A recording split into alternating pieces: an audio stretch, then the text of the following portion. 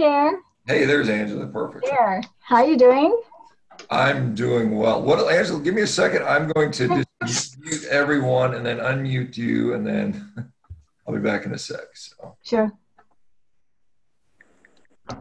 you're still there. Did I do that right? Let me see. Oh, there. Now I muted you. Now unmute you. Okay. Everyone else is on mute. You and I are talking. I'm going to give a few minutes for people to kind of log in. We're getting, people by the second that'll be joining us, I'm sure. These are people from MeetRx. Is that what it is? MeetRx members? Yeah, they'll be anywhere between, I don't know, 30 to 90 or something like that, depending on how many. Okay, cool. This is kind of an odd time, as you're well aware. No kidding.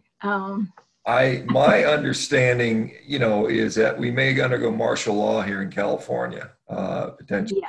I'm hearing that's going to happen. I know the military is being sort of, sort of asked to be ready to do that. So we'll see. I know the governor just ordered it, kind of a stay-at-home type of thing, and so I think for the people that refuse to do that, the military will help them stay at home. So, well, you can see that actually in the traffic. There are a lot of yellows and reds still out there. I didn't expect to see that. yeah, no, I've got to go. I've got to go do a thing, a medical thing with the family this morning, and so I have to go see the physician. But so we'll see how that goes traveling. So directly right after this, in fact. My neighbors were kind enough to smoke a brisket I had, so we get to interact with them.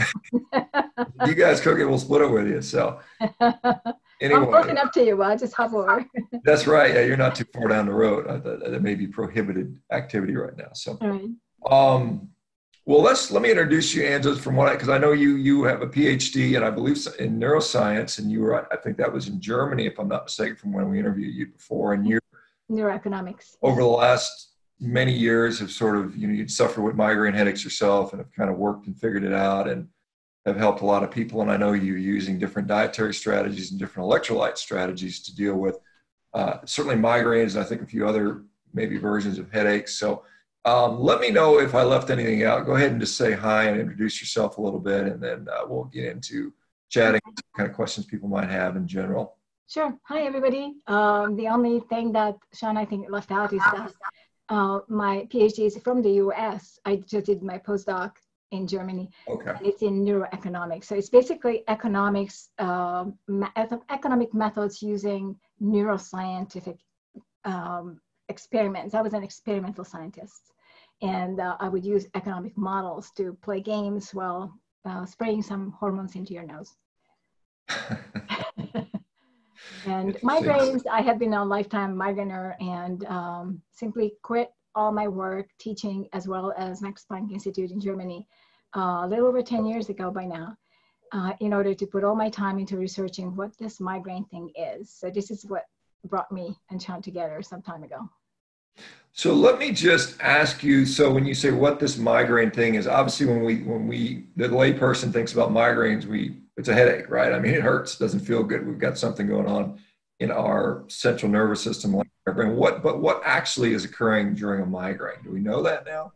I know that now. I don't know if science is catching up. I'm starting to see some literature that actually discusses chloride flux, which would be the movement of sodium chloride. Chloride is the one that's visible. Excuse me. I have a little bit of maybe I'm catching COVID, who knows? And so what actually is happening is migraineurs are extremely sensitive to electrolyte imbalance. So if you're looking at the brain, it really is just a bunch of electrical firing left and right. And so for that, you need a lot of sodium, potassium, chloride. All of these are essential for the sodium potassium pumps to work. And it seems that for migraineurs, these are genetically variants. So they're the mutants, basically. And so what happens is that if we get out of electrolyte balance, meaning not enough sodium, not enough chloride, not enough potassium, we are not able to reset the balance, and we are not able to fire. So the migraine itself is a consequence of a whole lot of chemical reactions that lead us to the state where we no longer can literally fire. And so that's why many of the migraineurs will have, say, part of their eyes, they won't be able to open it so much. They may have some paralysis of half of their lips, or they may not be able to work an arm. And those are the sections of the brain that are affected by the inability to fire. And so if they're looking at scanners, special scanners like functional magnetic resonance imaging and similar scanners, they can actually see movements of a wave, which they name cortical spreading depression. So they can actually see a huge voltage wave moving across the brain in order to sort of like a CRP, like when you have a heart attack and they pump voltage to you. So the goal of the brain is to start up electricity in that area. And so this cortical spreading depression can be seen sometimes as an aura. So migraineurs who have aura actually visualize this from inside their brain. It's a funky thing to do. And so if this is successful for the brain, meaning the flux, the chloride flux and the sodium flux is successful, and the voltage was able to be reestablished at the area where there wasn't any, then there won't be any pain. Those are the aura migraines that typically don't come with pain. So not all migraines come with a headache. And those that do end up in a pain are the ones where the brain was not able to recover. And then additional steps need to be taken, like taking salt. There's just part of my protocol to get the brain moving again. So, one of the interesting things it's almost has some similarities with seizure-like activity with, Right. people have auras, weird lights in their eyes, different smells, different sensations. Right. And one of the things we see with seizures, obviously most people know at this point that from a dietary standpoint, people treat those with ketogenic diets. Obviously, there's lots of medicines out there that are used to stabilize membranes, a lot of these anti-seizure medications. And so I know that you have used diet as well as electrolyte supplementation. So talk a little bit about, one of the things we see with adaptation to low carbohydrate diets, many people will see, electrolyte shifts, and consequently they'll have headaches. I know when I first went on ketogenic and a carnivorous diet, I had just a mild low-grade headache for like 2 weeks, and I'm sure it was due to electrolyte, alterations that were occurring. And so how does diet impact this migraine membrane, membrane potentials, electrolyte shifts, and what are you doing with your clients that have migraines? Okay, so this is a very important question, and I have to apologize for my voice, but it's coming and going. But basically what actually nutrition does, and why the ketogenic approach or the carnivore approach or any kind of approach where we basically cut carbohydrates out, is the way it helps and the way it hurts is because of the electrolytes. So let me back up and explain how carbohydrates change electrolytes. And that's a very important point, because most of us are so trained on eating carbohydrates all the time prior to our ketogenic or carnivore diet, that our brain is set up to continuously have to deal with the incoming glucose. And if we're looking at what studies show, when glucose enters the cells, it actually kicks out sodium and water. So this is a big problem. This is not acknowledged nearly anywhere, but it's in every medical book. So we know very well that this is happening. But it's not understood what it does to the brain. Now, for a person who doesn't have those sodium potassium pumps genetically changed, there's not much of a problem, because it's an easy to reset situation. So the sodium and water was released, and so okay, so it will be able to reset it on its own. But in a migraine brain, it can't. And so if the migrainer eats carbohydrates, the glucose will remove sodium and water from the brain in a sufficient amount, enough to disturb the electrolyte balance to the point that it can lead to a migraine. And so where diet comes into the picture is that if we move to a diet that is void of carbohydrates, in the case of carnivore diet, I mean nearly void, because we can eat carbohydrates such as shellfish and so forth, but generally speaking, those are going to be not the same effect, because you're eating it together with fat and protein, and they're not in the same digestive mode as just eating an apple. But if a migraineur eats a heavy carbohydrate diet, then the migraine is nearly unavoidable because of the removal of the sodium and also water. And so what happens in this case, very specifically, is that the water that is kicked out from the cell, it enters edema places. So you can then see people with swollen ankles. It's very typical for people with type 2 diabetes to have swollen ankles, to have general systemic edema. And that's because of all the glucose. It's not necessarily from the food they eat. And this is where we come to, for example, you changing from a SAD diet to a carnivore diet. It doesn't need to come from the food you eat. It can also be the liver releasing glycogen, because that too is glucose entering the cells. So if you have an unhealthy liver, for example, and you release glucose in an unlikely fashion, so too often, which is also typical for type 2 diabetic patients, then you're going to continue to experience the edema and the release of the sodium and the water from your cells. So it's a continual cycle until you reach the state of health, metabolic health, where it no longer happens. So when you switch, there could be an electrolyte imbalance because of this. It's an internally driven problem that sort of kind of resolves.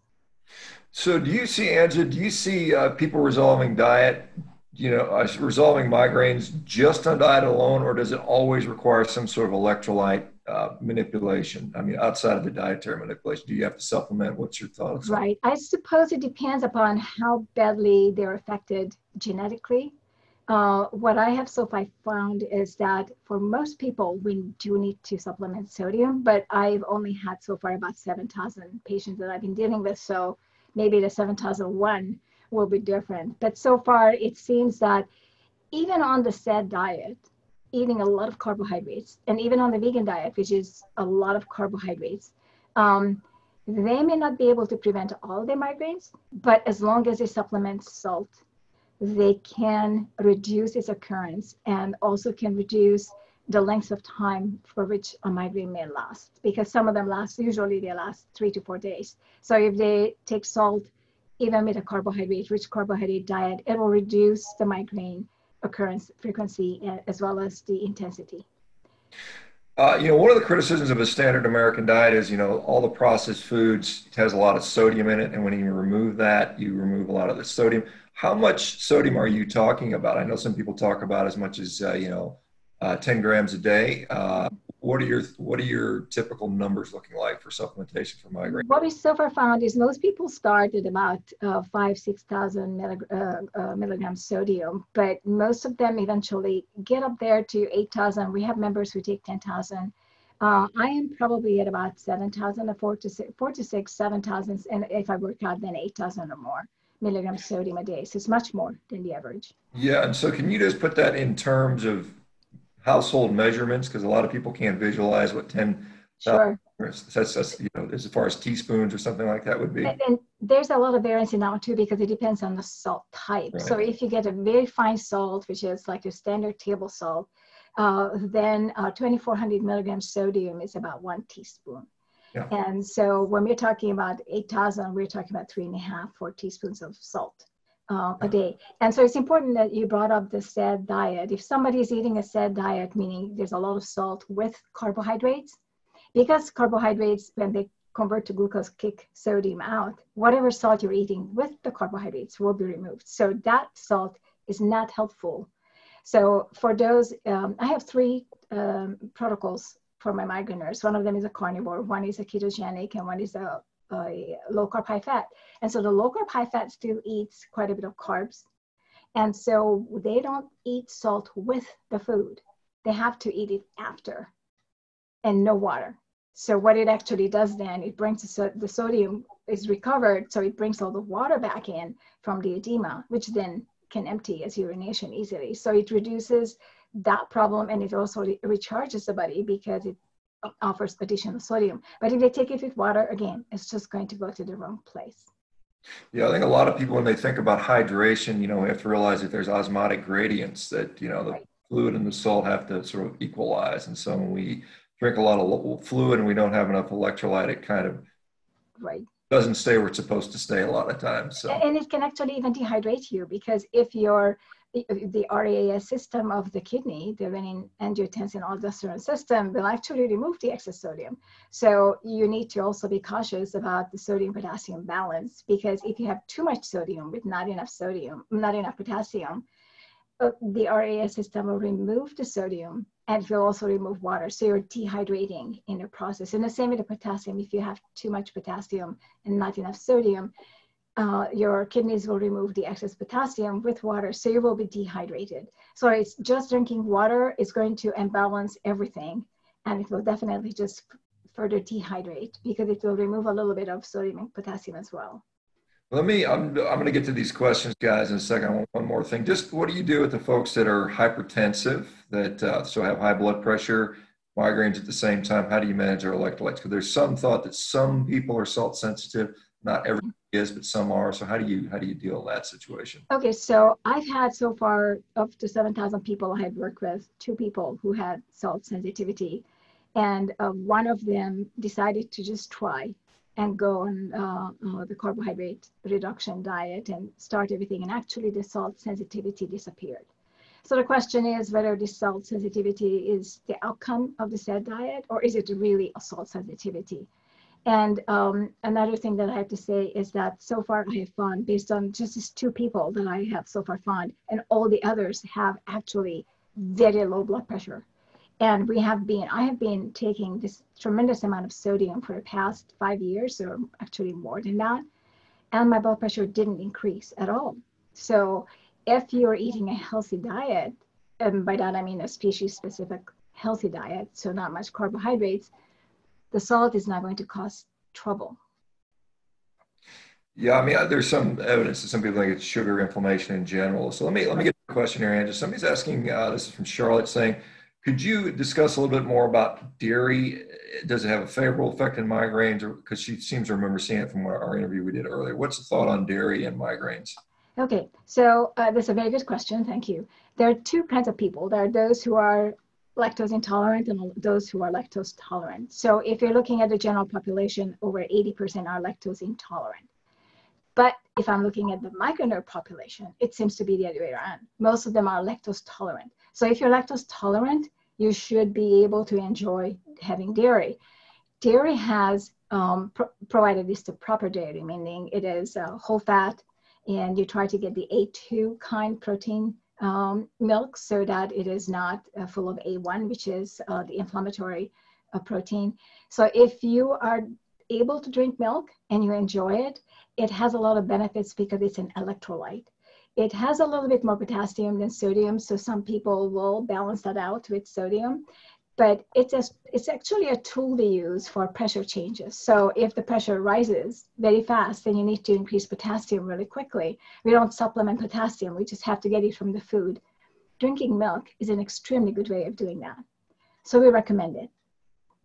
Yeah, I want to just follow up on potassium because people can get in trouble if they try to supplement potassium. There are people that overdo that and you can end up with heart arrhythmias and you can have problems. So you have to be very mindful of taking too much potassium there, so you have to be careful. Now, this is a question from Phil. It's just another electrolyte question. He says, I know you're talking about sodium, but he's talking about migraines, leg cramps. How do we know if it's maybe magnesium, potassium? Is there a way to assess that? Yes, there is actually. This is from my experience and some of the people that I work with, that leg cramps are always actually sodium, not enough sodium. And the way to actually test that is that if it were potassium, then instead of having a cramp that you couldn't release, it would release, because the function of the potassium is actually the reverse of the sodium. Sodium is the action potential where it actually pumps up. So if you have a cramp, it's a pumped up, it's really stiff. Whereas if it were potassium, it would be released. It would be the other way around. Magnesium can participate in a migraine because magnesium is responsible for opening the sodium-potassium gates attached to an ATP. So that can, in fact, be a factor. And so migraineurs are extremely sensitive to magnesium. So, for example, we don't recommend migraineurs to take magnesium at night because it's an excitatory mineral as a result of it attaching the ATP and opening and closing the gates, the sodium potassium pumps. So there has to be a balance between sodium and magnesium a lot more. And it seems that potassium is not wasted by the body nearly as much as sodium and magnesium is. So if you have cramps, try to add sodium. We have so far not found anybody for whom it was a potassium that was needed for that. It was always sodium or sometimes, very rarely, magnesium. Okay, well, hopefully that helps some people out. I know some people try a lot of things. This is just a comment from Kelsey Faye saying she has hereditary hemophilia. She's had migraines and aura since age 10. Carnivore helped her out so much. She never has pain anymore. It took a year to get blood clotting issues, so good for her. We'll find some more. Michael's just asking, what's your dietary? Are you doing a carnivore diet right now, just out of personal things? Okay, I can respond to that. I actually tried all the diets, and I try to be seasonal, but it doesn't always work out this way. And what I did and what I recommend other people do is to get your blood test all through. So have a diet, say ketogenic, and then do that for maybe 3-4 months, and then get a blood test, including NMR for your cholesterol, so you can see the particle counts and sizes to see if they change favorably. Then go switch to carnivore, then go to hypercarnivore, where you're allowed to eat a little bit of maybe a pickle every now and then or so forth, and check what works for you. For me, it seems the hypercarnivore is the best solution, and the ketogenic. So I tend to have a more favorable markers in all respect if I'm doing that. So yeah, for people that don't, the hypercarnivore is basically 70% of your diet is coming from meat. That's sort of the. It's actually probably more. Yeah, it's very high protein. So I'm eating mostly a lot of meat. Also eat a lot of organ meats, and I eat a ton of eggs. I don't add fat too much, except I really love my butter on my steak. Don't know why. I just happen to love butter on my steak, and I'm eating really fatty steak, which is like the ribeye and cap. So it's fantastic, and I put sometimes bone marrow on top of it. It's really a fatty meal, but I will have a couple of little the mini peppers with my first meal, and then I may have a few strawberries and raspberries, usually with some actually protein powder, mixed in with some 100% dark chocolate ground into it. It really is a treat every day. So that's about all, and I have milk. So that's about all the carbs that I eat. I don't really carb up or don't cheat or anything. I have no need for that. All right, perfect. So this is from Tracy asking about, I don't know if you want to comment on cluster headaches. She's saying, what's going on with a cluster headache? And some of her friends been giving something called a gamma core machine, which I'm not aware of what that is, but I don't know what a gamma core machine is. I assume it's a machine that puts out electrical charge. I'm not quite sure, but cluster headache is a little bit different. It most often is misdiagnosed. Cluster headache is a pain inside the eye. So it's not a headache. It's actually a pain inside the eye. It's a stabbing pain. And it's often referred to as ice pick headaches because of the stabbing nature of it. And each stab can last just maybe a couple of seconds, but the entire period can last for a whole month, nonstop. Usually it doesn't. What I found is that there is a benefit from a reduced carbohydrate diet. I have some migraineurs who have both cluster as well as migraine, and their clusters have disappeared. I would be hesitant to say that a person who only has clusters would respond the same way because I never experienced that. This is just from Justin, I guess maybe on your form or something says his name is All Out Carnivore. He's saying, thank you for saving my life, and wanted to know how research is going on cluster and tension headaches. Kind of a redundant question, but he just wanted to say thanks. Let's go to Terry. Hi, Justin. Yes, good for you. He said, can you speak at all to heart rhythm issues, specifically palpitations or PVCs? He says that he or she, I'm not sure, Terry, but says it is much improved on carnivore. Right. So there are a couple of factors associated with that. And a lot of migraineurs find that they have some form of palpitations or arrhythmia. I'm one of them as well. And it completely stops, not just from the carnivore or the keto diet, but actually it seems that, I don't know how familiar you are with the vitamin B1, thiamine, which requires a transporter to get into the cells. Thiamine is a water-soluble vitamin, but it has to cross into the cell membrane, which is lipid, so it needs to have a transporter.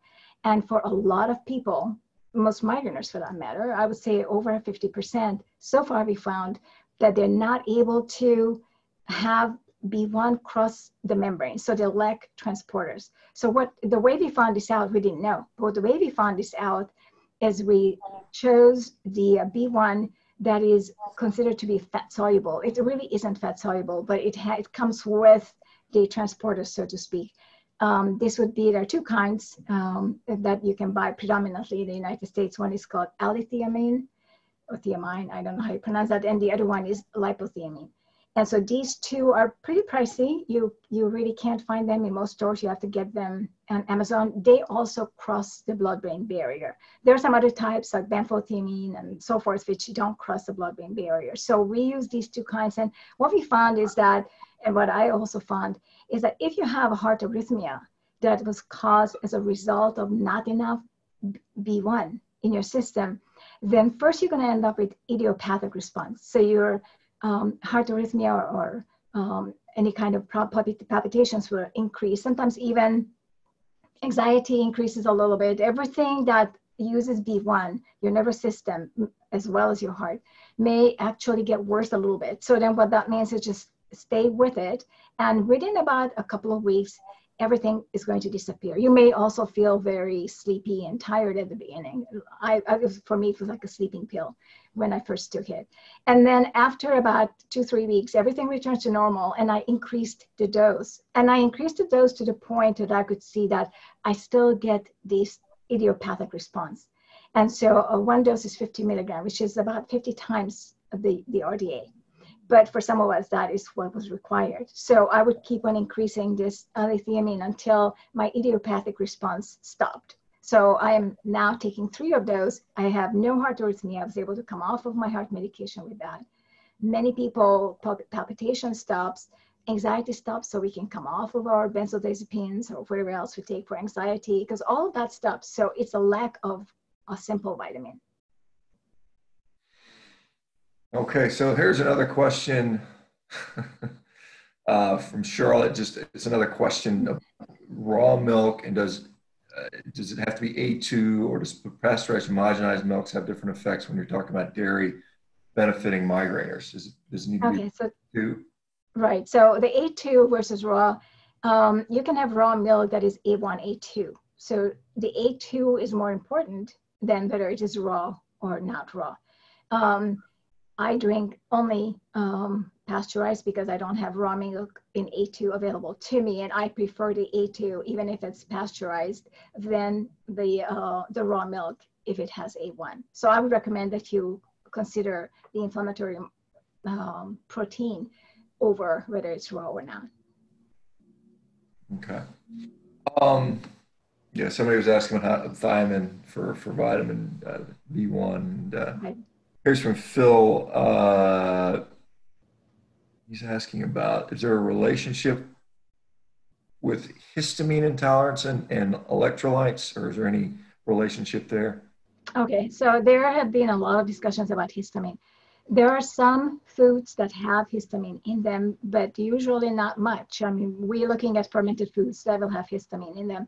Most of the foods that are fermented by any means, even an avocado. We don't eat avocado straight off the tree because it's hard. We wait until it softens and ripens. So that's a fermenting process. So the histamine will develop from the bacteria that, or the yeast that are doing the fermentation. So if you avoid those foods, then you're not going to have a histamine issue. In terms of other foods, like people say, well, milk has a lot of histamines. I don't think it has any histamines. Histamines is your own body. That's your own immune system putting up histamines in reaction to something that you're eating that your body finds to be too foreign or is not happy with it. So if you want to reduce your reaction, your histamine reaction, we found that if you simply cut out those foods that truly bother you. However, there is a counter movement here, because some of the foods, for example, grain, which none of us eats, but I just want to bring it up as an example, it will trick you. It will make you think that you may be allergic to eggs, for example. But when you stop grain, then you will find out you're not allergic to eggs. Your allergy was basically to the grain, but it was just so huge that it's affected other foods as well. So you need to sort of do a total removal of all potential irritants. So the carnivore diet is perfect because it has nothing in it that can irritate you.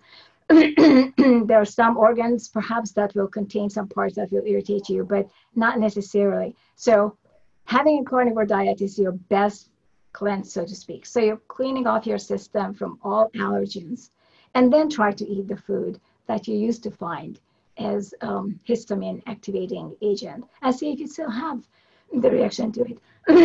And you may find you don't have any reaction to it. All right, let me see if we got another question here, guys.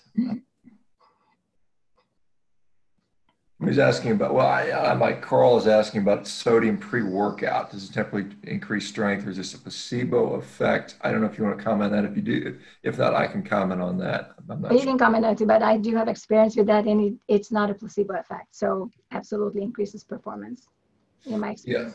Yeah, and I think that has to do with a just hydration, intravascular water, intermuscular water effect. I think you're more efficient with more water in the muscle as way. I've read some studies on that, so I think it does help, and I do that as well. I mean, usually before I train, I load up on a little bit of salt and water, and it seems to help pretty well. What else we got here? Okay, here's the question, just in general. Can you comment on coffee? Does it negatively, positively affect? I think you got muted, Angela. Let me unmute you. Oh, you're muted. Okay, cool. Thanks. So did you hear the question? Just somebody's asking about coffee. Okay, coffee. So coffee we use actually as medicine. So if you look at some of the medicines that you can get for migraine in the store, like say Excedrin, they succeed because there's caffeine in them. Caffeine is a vasoconstrictor. So if you're not hydrated properly, caffeine is going to make your blood relatively more. So it's going to constrict your blood vessels, and it's going to make your blood vessels tight enough to allow the blood to go a little bit faster. This is also the increase of your blood pressure as a result of this. So it has the benefit, if you can't access any kind of water or for your hydration, any salt, you can have coffee instead, but it's a temporary solution because it doesn't actually provide you with the electrolytes or the fluids. It provides you with a fake solution where you've restricted the avenue in which your blood travels, and therefore it appears like you have more blood when you don't. So it's best to have the coffee, and then right after that, hydrate with salt and water. All right, so somebody's, I guess Justin's asking about research again. Is there some research you're actually participating in? Is that being done, or is there some sort of research you're involved with? No, not at the moment. There may be in the future. There are some doctors who are interested to cooperate with me, but I'm not quite sure how to actually do that because this is akin to some of the nutritional studies where they will have to move people off of their nutrition and move them onto a different kind. But here we also have the caveat of the medicines. So they haven't talked about that, but a lot of migraineurs are on medications, and all of those have to eventually be tapered off for the electrolytes to actually work. Many of them block sodium, potassium, so forth.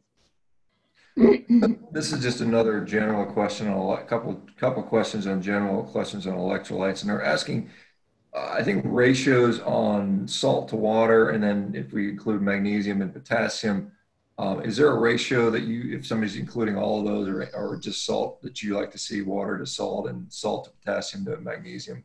Okay, so we don't supplement potassium, so that already automatically is out. Magnesium we take separately.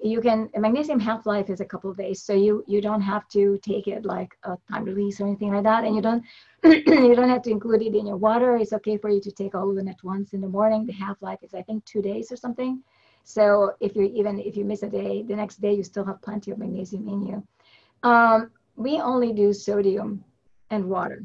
So this is an arbitrary number that we bumped into as a trial and error to see how it works. And it seems that 1/8 of a teaspoon of salt, which comes with 300 milligrams sodium, seems to be ideal to take per 8 ounces of glasses of water.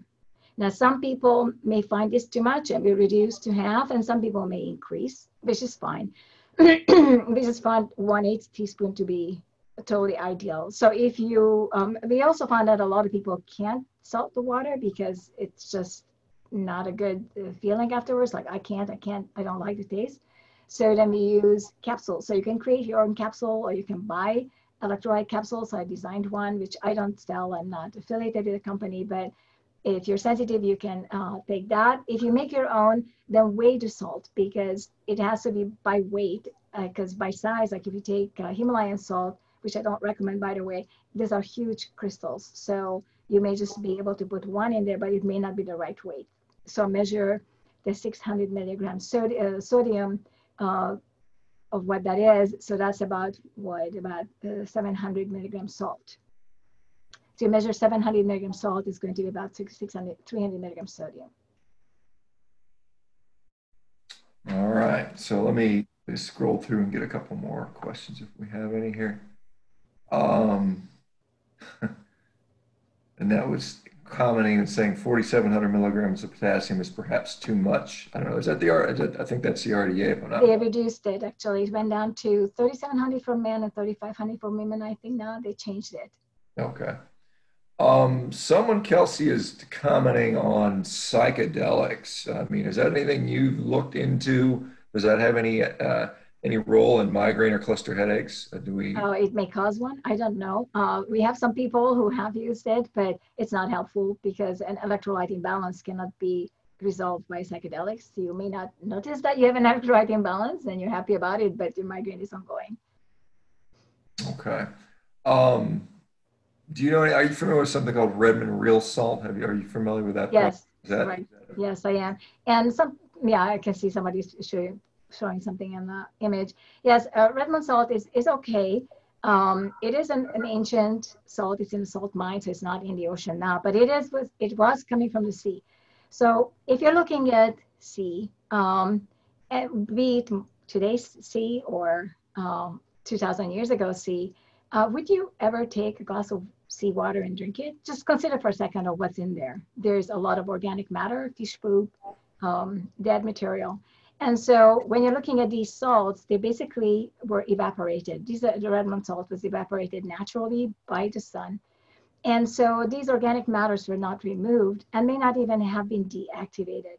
The same problem with many of the current modern so-called sea salts that are not purified.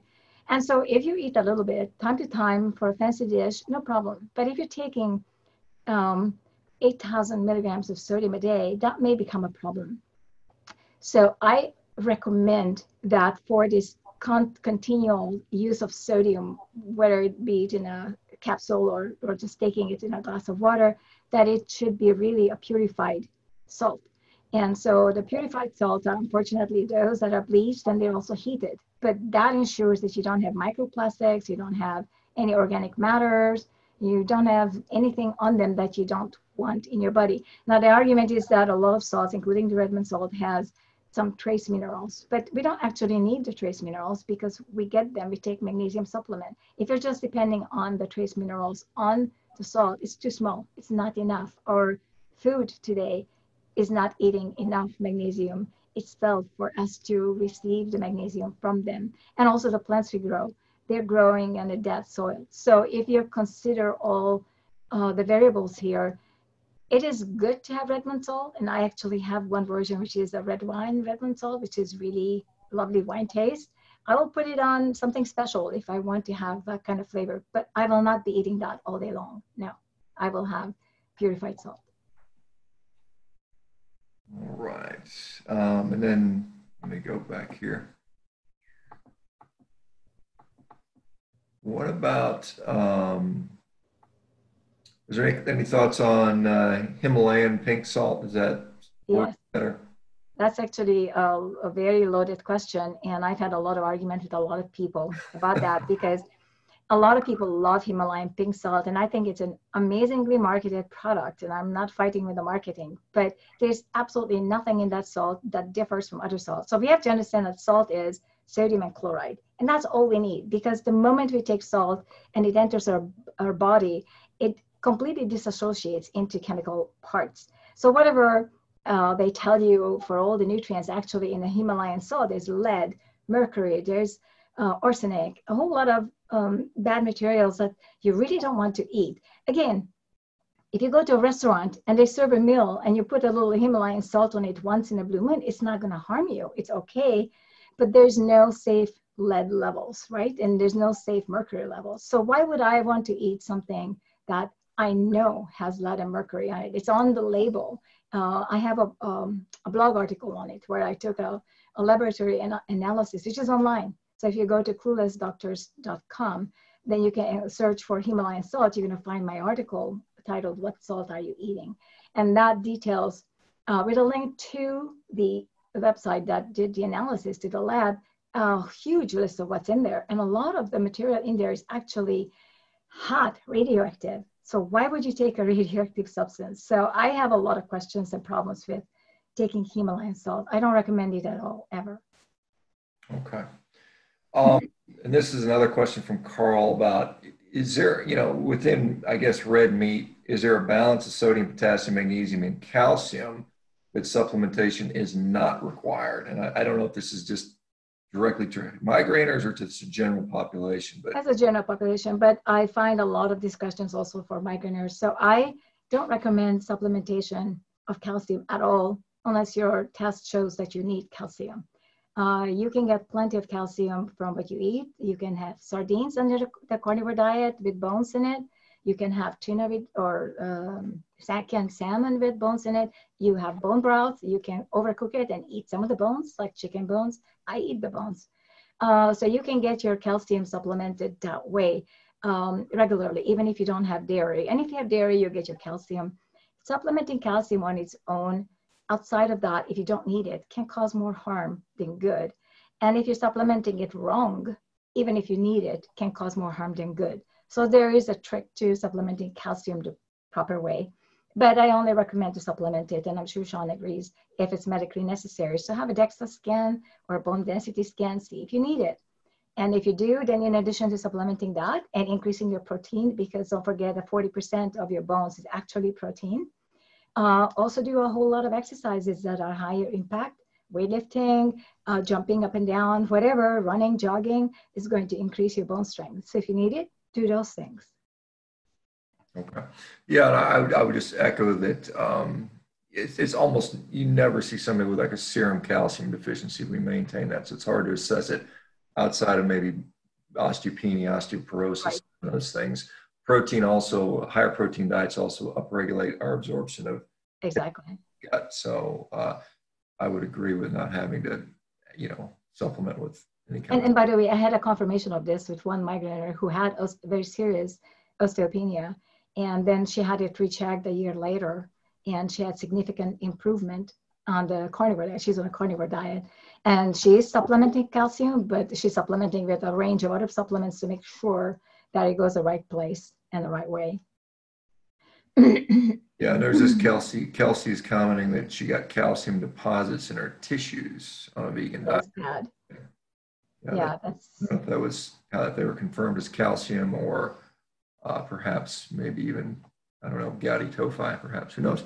Anyway, Annette's saying she's using calcium citrate to bind oxalates and using vitamin D3 and krill oil, so it goes to your bones and not the heart valve. Do you have any concerns, or I know we're having Sally Norton come on, I think next week, but do you have any thoughts or concerns on oxalate consumption is in regard to, I don't know, does it affect electrolyte flux? And I mean, obviously oxalates bind to certain minerals. Does it have any impact on migraineurs?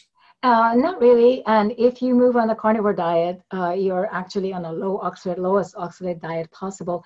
On a ketogenic diet, you have to be careful. A lot of people overload on a very high oxalate foods like almonds and like having almond bread and stuff like that. So these imitation foods typically are very harmful.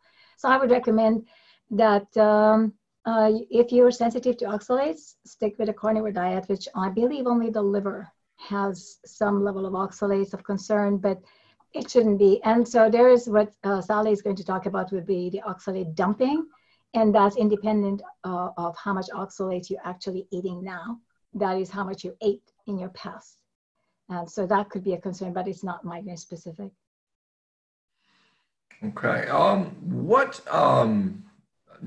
there's not another question at the moment, but I'm just going to say what, with regards to headaches and migraines, well, here we go. We got Charlotte. Is there is there a beginner migrainer protocol? Do you have like, is there a way you kind of walk? Is there a transition program to Yes, do this? yes, there is. So my original protocol, which I call the protocol, and which is a low carb high fat. So everybody who's coming into a group on Facebook, for example, I have two groups. There's a keto group and there's a protocol group. Everybody who's new has to come into the protocol group, and we evaluate whether they're ready to go ketogenic or carnivore. And that's because migraineurs have a very different metabolic system from non-migraineurs. So we react to metabolic changes extremely differently. And so the beginning protocol is what I call the baseline. And so we have, if you're interested, join the migraine group. And you're going to find that the baseline basically means you need to catch up on drinking the right amount of water. You need to increase your salt. You need to cut out all grains, all carbohydrates that are high starch and grown below the ground, and also foods that people don't realize that are high in carbohydrates because they're not sweet, like potatoes and other kind of things. You need to also cut out all juices, all teas. Migraineurs have a really bad dehydrating response to teas, and we also get sugar spiked by coffee, even if it's just a black coffee. So we have to be careful with those. So we restrict to minimum coffee and no tea at all, no juices, no shakes unless it's a protein shake, and which is unsweetened and unflavored, and preferably in milk if you can. Water is fine, and or wrapped around fruit like I do, which I really enjoy. So there is what is called the baseline, and in the baseline we apply the low carb high fat, which is 60% fat. We recommend only animal fats. So you can have some other fat like olive or avocado oil or coconut oil cold, but not heated. And there will be about 20% to 26% protein depending upon your activity, and the remainder will be carbohydrates. But for migraineurs, we restrict the carbohydrates under this low carb high fat for females between 50 to 70 grams, and that's net carb grams. And for males, I believe it is 65 to 85. So it's a little bit more for men. And we find that every single person, even from this diet, falls into ketosis. And so I created this diet to prevent that because of the medications that interact. A lot of migraineurs are on psychotropics and heart medications that can interact. Topamax is already FDA labeled to interact.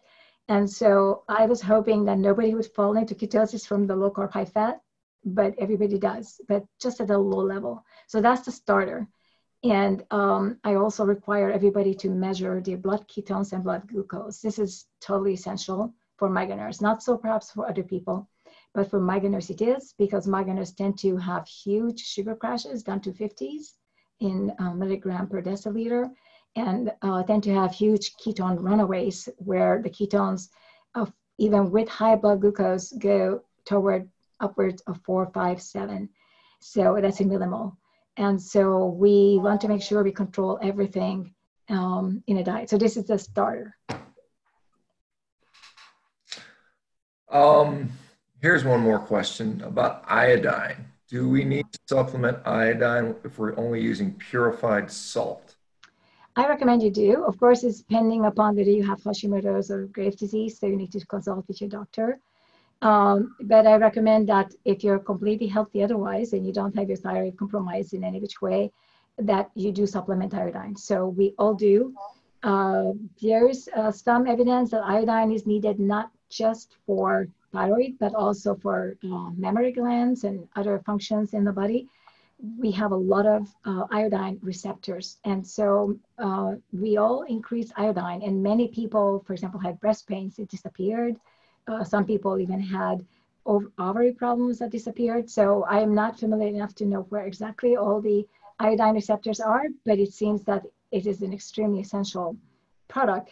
I don't think that it's migraine specific. I think it's more specific perhaps because we eat more salt and we eat iodized salt. So we take in more iodine, so we notice the benefits better. Yeah, I just say that for certain seafood is a source of iodine. So right. people that are worried about that, shellfish can be a Right. And kelp, if somebody like I, for example, take the supplement iodine that I take is actually kelp. Um, Here's one question. I think I know the answer to this, but I'll just ask it anyway. So Charlotte's asking, do migraineurs often or generally are able to come off medications when they adopt this sort of protocol? They all do. We generally ask them to not start before they reached baseline, which I was reported earlier. So if you reach the proper hydration and you change your food properly and you start feeling comfortable, meaning you feel that you have a lot less prodromes, which you haven't talked about it, which are the precursors to migraines. If you have a lot less of those and you no longer have migraines per se, then you can talk to your doctor and see if a taper is possible. And we found that so far, every single person tapered off of every single medication that was prescribed for migraine, not necessarily for other things, but we're talking about migraine only. And some people were able even to taper off of other things like heart medications that were given for heart or psychotropics that were given for anxiety, because all these things tend to disappear. They're all part of the migraine process. If you read my book, you're going to read about a hormonal cascade, which starts with an anxiety that releases a bunch of glucose, and that leads basically to the migraine. And it all starts because of our super duper hypersensory organ sensitivity. So we respond to a noise or a bright light excessively. And so we release these special hormones. So we have a bigger response to that. So we take medicines for things other than migraine. But once you're on the proper diet for you, be it keto or carnivore, then you're going to find you won't need those anymore. So far, everybody has come off of every medication. Okay, I think somebody's asking about sort of, because you mentioned a genetic predisposition to migraine. Has that been identified? Do we have any genetic markers that say this person is prone to migraines versus someone else? Right. I think that there's a tremendous amount of genetic literature on migraine, and it seems that the most recent literatures that I see are around the calcium channel, sodium, potassium, calcium. So all of the channelopathy type. This is why I called migraine a channelopathy. It seems that those are the genetic variants that are there, and you can't really have a migraine unless you have these. So it is genetic, it is passed on. It may skip generation, but it is passed on, and it can only happen if you have these genetic variants. Now you can get these genetic variants evolve later on. So whenever they switch on, it's an epigenetic factor. So you can have, for example, a car accident, and suddenly these genes may be turned on. So you can start having migraines at age 50. It doesn't make any difference, but it has to be genetic. Interesting. And then there's this another comment. I know there's been a lot of discussion. So somebody's saying, what's the best place to get refined salt without other ingredient? Do you have a brand recommendation or place to go to get your salt? What's the thought on that? I get the cheapest Morton salt that is iodized. I have no need for anything else because all I need is sodium chloride, and that's the perfect only sodium chloride. Yes, there's a little bit of that they put in it so that it can come through the machine and that it doesn't stick together in the humid air. That you're going to find in it. You're going to find that even in sugar. You're going to find that everywhere. So this is unavoidable. I take the cheapest Morton salt. Really, that's all I take. Okay, well, that's interesting because sometimes just the simple stuff keeps it easy. Angela, because we're running out of time now, and let me ask you, where can people go to find out more information? Tell us about your book. Where's your website? So people have more interest on this, because this is going to be published on YouTube. So if they want to know how to find out more about it. So my original existing book is called Fighting the Migraine Epidemic Complete Guide. So look for the one that says Complete Guide, which is the second edition. It's a white book. It's a very big one. That's what is currently in existence. And I'm working on another one now, which will be ketosis, not ketogenic diet, but ketosis, which will incorporate carnivore, ketogenic, as well as the low carb high fat for migraineurs very specifically. So that I hope to release by the end of this year. Finding me, if you Google my name, Angela A. Stanton, PhD, make sure you put the A in and the PhD. Angela Stanton is a very common name, so you're going to get a whole bunch of findings. But if you put in Angela A. Stanton and migraine, you're going to find all my websites. My main migraine website is stantonmigraineprotocol.com. And you will find me on Facebook under my name, Angela A. Stanton, or Angela Stanton, PhD. And the group is migraine sufferers who want to be cured by the Stanton Migraine Protocol. And there's a ketogenic, which I believe is the ketogenic, Stanton ketogenic diet or something like that. I don't want to remember the name. And if you want to get a hold of me on Twitter, my handle that is @migrainebook. And my email is angela@migraine-book.com.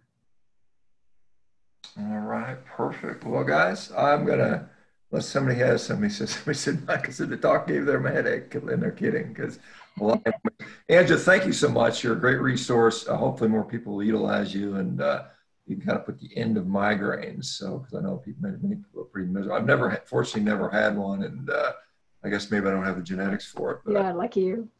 Helpful for many, many people. Thank you guys for attending. I'll be back tomorrow, Angela. Hopefully, after this coronavirus is all kind of run its course, and the weather warms up, we can all get together for a barbecue or something here in the local. Yeah, definitely. We're gonna try. Thank you for inviting me again. All right, guys. I'm going to shut it down. Have a great day. And we'll see everybody or a lot of you guys tomorrow. Take care, guys.